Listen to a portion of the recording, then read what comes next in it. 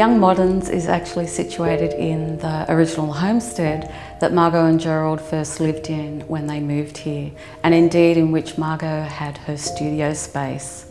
The works here are smaller in scale and fit so beautifully within the rooms, but it is a significant gesture towards the overarching larger themes of abstraction that they're